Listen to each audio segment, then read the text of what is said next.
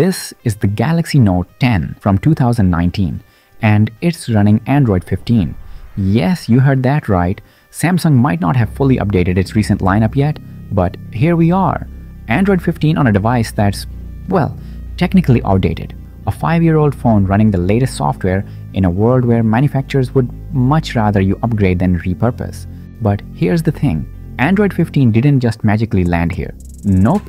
This is LineageOS 22.1, a custom ROM that breathes new life into phones the tech industry would rather you forget. In this video, I'll dive into everything, this ROM, its pros and cons, and a detailed step-by-step guide on how you can get it running on your Galaxy Note 10 and Note 10 Plus. So first, let me tell you what's good about this ROM. The standout feature? A clean, bloatware-free software experience, no ads, no pre-installed clutter you didn't ask for. And let me tell you, that makes a difference. This thing feels faster than it has any right to, like it's borrowed the speed of a flagship that actually came out this year. Everything just works. The experience is smooth, and honestly, it feels great to use. Even the Geekbench scores? Pretty impressive in case you were curious. App responsiveness? Crisp. The gaming experience? Solid. And no sudden battery drains or heating issues to report. So far, so good. But here's where it gets interesting. LineageOS also gives you something most stock ROMs don't. Control.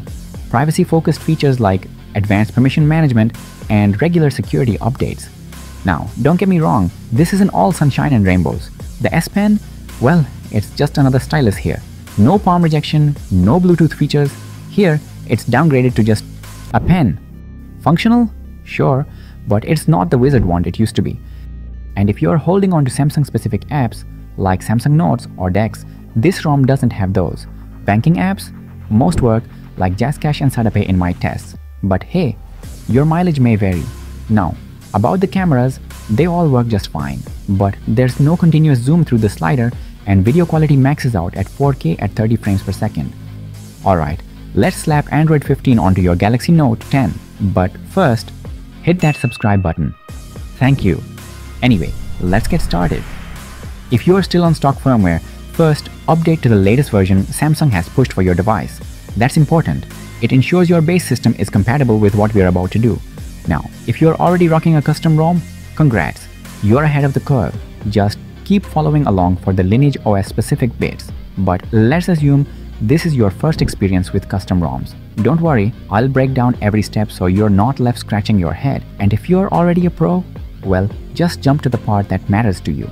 First things first, make sure your device is charged. Anything above 30% is the sweet spot, because no one wants their phone to die mid-installation. Next, an important caveat. This process only works on Exynos models of the Note 10 series. If you've got a Snapdragon variant, sorry, this one's not for you. Heads up, this will wipe everything on your device. So unless you're cool with starting fresh, make sure to back up your data. And while you're at it, unlink any Google or Samsung accounts tied to the phone. Got all that? Cool. Now let's really dive in. Enable developer settings. Start by going to About Phone in the settings menu. From there, tap on software information and then tap the build number 7 times. Yep, 7 times. That'll unlock the developer settings for you. Once that's done, head back to the main settings menu and find developer settings. Got it? Perfect. Tap on it and then enable USB debugging and OEM unlocking. In some cases, this might reset your device to factory settings, but don't worry, that's completely normal and part of the process. If your device doesn't ask for a reset, that's fine too. As long as the OEM unlock toggle is on, you're good to go. Now, turn off your device completely. Alright, grab your data cable and your laptop. It's about to get technical. Connect the cable to your PC, then press and hold the volume up and volume down keys on your Note 10 together. And just like that, you're on the bootloader screen. Now, to unlock the bootloader, press and hold the volume up button for a few seconds. A new screen with instructions will pop up. Pay close attention here. As soon as you press the volume up key to confirm unlocking the bootloader, immediately press and hold both the volume up and volume down keys again. Why? This step keeps your phone from rebooting straight back into the operating system. Once you've done that, press volume up one more time to continue. And voila, you're now in download mode. Now, let's handle the prep work. You're going to need a few files to make this happen.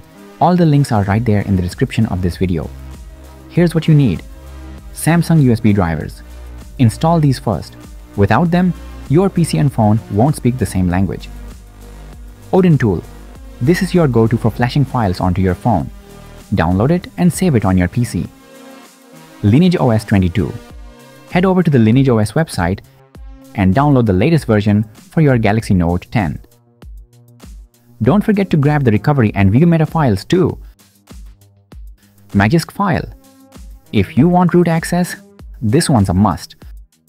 Play integrity fix file. Along with the root file, you'll need this to make things work smoothly later on. 7-zip.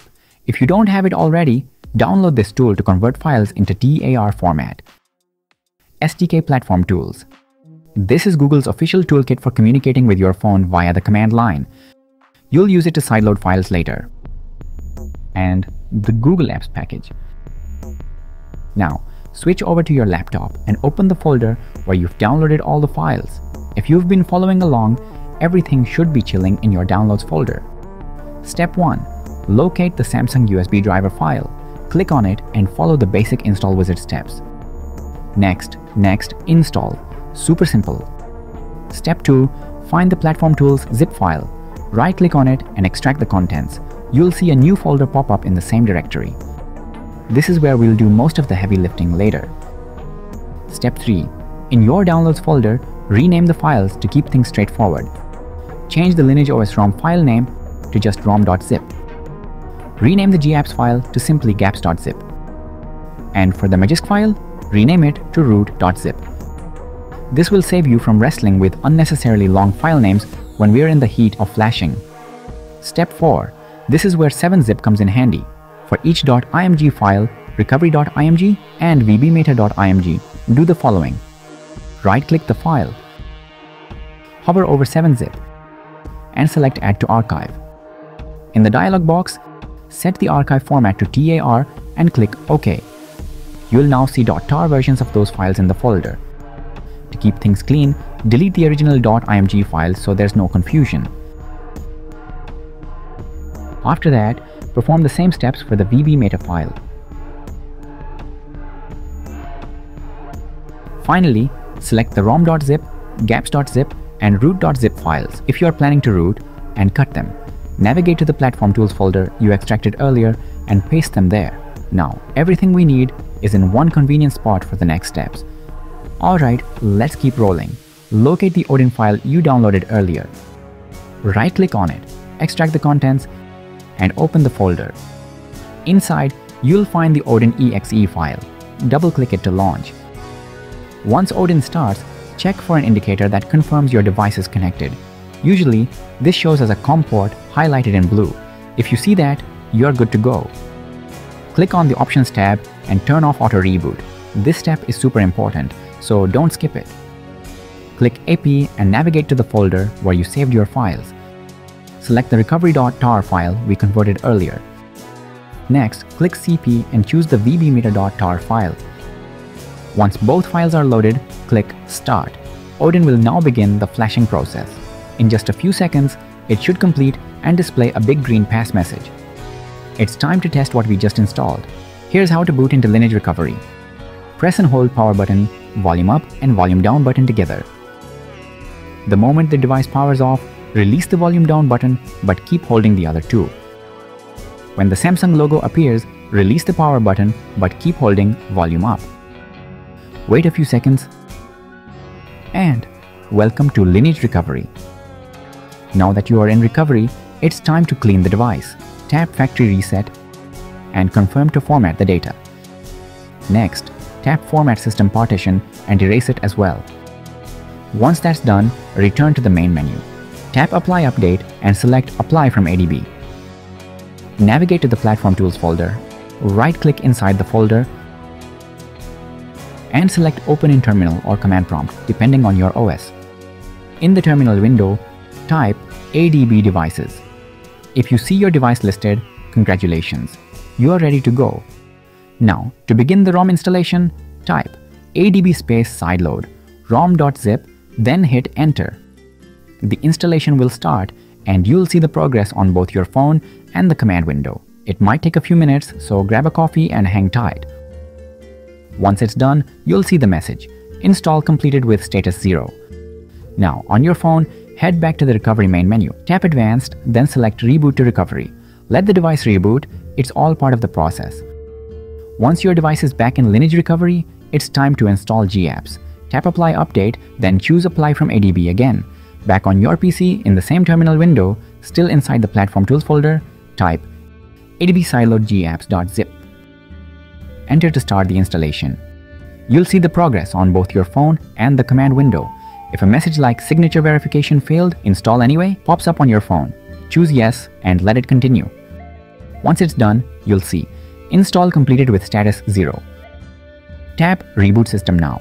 Be patient, it might take 3 to 5 minutes to pass the boot animation and get to the welcome screen. Once there, set up your device as you normally would. There it is, Android 15, complete with the latest security patches. How cool is that? Let me know if you're happy with it. After logging into your Google account and checking your device's status in the Play Store, you might see the message, Device is not certified. Without official Google Play Protect certification, apps requiring strict security measures might not work as expected. If you want to make your device certified, you'll need to root your phone. If you're ready to root, let's continue. If not, you can stop here. Your device is already running. LineageOS. Turn off your device but keep it connected to your PC via the cable. Follow these steps to enter Lineage Recovery. Press and hold Power button, Volume up and Volume down buttons simultaneously. When the device powers off, release the Volume down button but keep holding the other two. When the Samsung logo appears, release the power key but keep holding Volume up. You are now back in Lineage Recovery. Tap Apply Update, then choose Apply from ADB. Back on your PC, in the terminal window, type adb sideload root.zip. Press Enter to begin the rooting process. If your phone displays Signature Verification Failed, Install Anyway, choose Yes to proceed. The process will complete with the message, Install completed with status 0.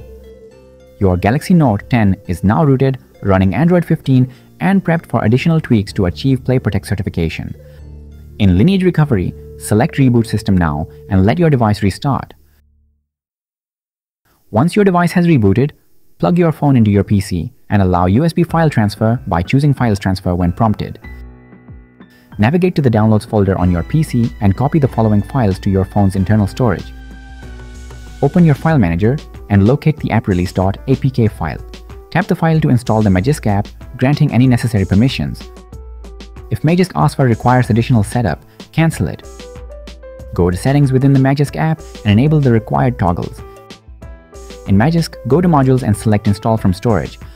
Locate the PlayIntegrityFix.zip file in your phone's storage, tap on it, and install the module.